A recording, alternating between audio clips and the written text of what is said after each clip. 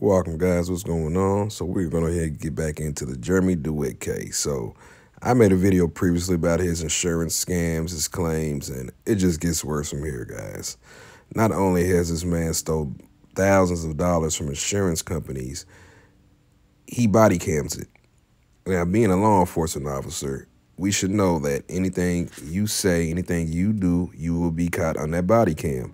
But Jeremy Dewitte is such a, oh, I'm not going to call him a douche, but he's so arrogant that he just doesn't care.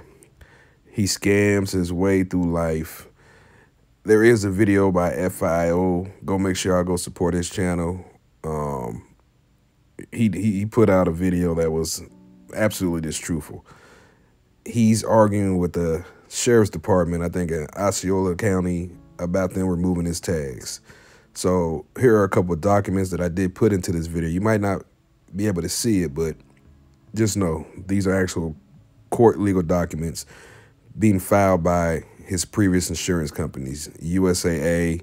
There's actually a couple insurance companies. We know that what he'll do is he'll cause an accident and then file a false claim and basically send the same pictures from a previous accident to his insurance company he had currently when he was faking these accidents, and they finally caught on. So it's lasted for a long time. But Orange County, Florida, Jeremy Dewitte may have retired his Metro State motorcycle 1 year ago, but the law hasn't finished catching up to the convicted police impersonator. Investigators filed nearly 12 charges against Dewitte, accusing him of years-long effort to use his funeral escort business to defraud insurance companies. Let's go ahead and get down. The first round of accusations related to the registration of Dewitte's company cars and motorcycles.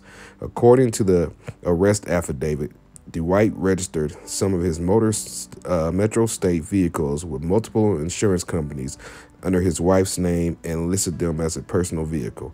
So if anybody that owns a business knows that you cannot use your personal vehicle to conduct business.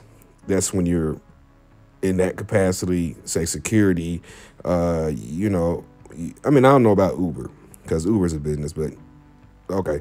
But transporting goods and stuff like services like that, because it specifically says, are you using this vehicle for business or personal? They ask you that right up top. But in an apparent attempt to evade higher charges put on his cars used for business purposes, Dewitte's wife told police she was not involved in the insurance application process for any of their vehicles, which I think is a lie. I mean, come on. I mean, she when they got pulled over, they were in one of their Metro State vehicles, and she had to know. You're his wife. He's bringing in all this money, and you want to act. I mean, I don't want to get into that's another video, guys. But Dewitte's wife told police she was not involved in the insurance application process for any of their vehicles. Had the truth been revealed about the sirens, lights, and decals on the vehicles, the insurance policy would not have been issued. An employee of one of the insurance companies told detectives.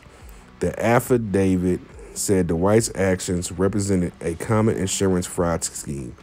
Investigators added that while the vehicles were registered with the government to the Metro State, Dewitte failed to update his SO registration within the required 48 hours period to include every car he owned. At some time, Dewitte was under investigation for the registration of his vehicles. Detectives were collecting evidence that he was further defrauding companies with inflated damage estimates from crash scenes. According to the affidavit, Dewitte submitted photos and invoices to insurance companies for a crash that happened in Orlando in May 2020. And we all seen most of these videos. I mean, I'm not going to put the videos on. You can go on a lot of these other channels that do a great job of pulling this stuff up from court, for requesting it. They're spending money. So, you got to give these guys credit, like Real World Police, FIO, and there's a couple other channels that do an awesome job on Dewitte. They're not giving up on him.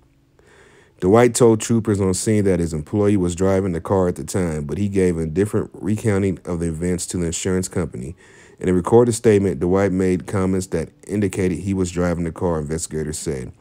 The report shows Dewitte gave the insurance company multiple photos of the damage that metadata revealed were taken in 2017 and 2019. up to 3 years before the crash happened. How dumb can you be? How dumb can you be? I mean, it's only so much that you can get away with. You might not get caught at that time, but eventually you'll get caught.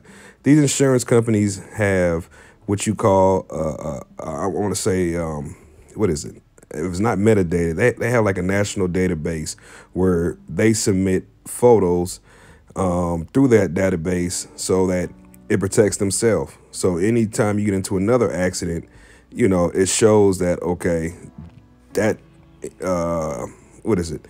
Whatever happened to your vehicle previously, you can't claim it because insurance are cheap. They don't want to give money out anyways. Heck, they always try to lowball you. You know what I'm talking about when the adjuster comes out and, oh, well, we only gonna give you so much. And this, yeah, man, give me the money, man. Stop. Okay, that's another video about me. So Dewitte also submitted an invoice for repair work to replace his vehicle lights that investigators said matched the invoice he submitted to another fraudulent claim he made for an accident in Polk County in 2018. While the date was removed from the new submission, the invoice numbers was the same, a detective wrote. They said charges for the 2018 incidents were still pending with the state attorney's office, and a representative, God, you know what I'm trying to say, for that office refused to comment on the case Friday. So this has been an ongoing thing. Again, I think they've been investigating this guy even when he stole the money from Tony. He is a, I'm not going to call him names because I don't want to get sued. I don't have any money to give Mr. Dewitte, but he's got to be the world's biggest tool. Not the smartest guy in the world. I mean, he thinks that since he records this stuff that saves him, but only incriminates you even more. You sit there and steal all that money from that old man who helped you out. You gave him that sad story about losing your child, and he fell for it. And I feel bad for Tony. And then you sit there and interrogate him about an incident about a girl stabbing him in the arm. Like, I can pull up data in my computer. No. You just public requested. Was that you go in there and you can look at public records. That's what he did. So I feel for people who get who are scammed by Jeremy Dewitte. He's not a good dude. I'm not even gonna get into the stolen valor because I'm a vet, but let me know, guys, because I really don't like him. A lot of people don't, and he scammed a lot of people, and I feel for these people, especially Tony. Crazy Eyes. That's another video. I got some more videos on her. So let me know what you guys think. Leave a comment, like, subscribe, and share. I'll see you in the next video. Be safe. I'm out.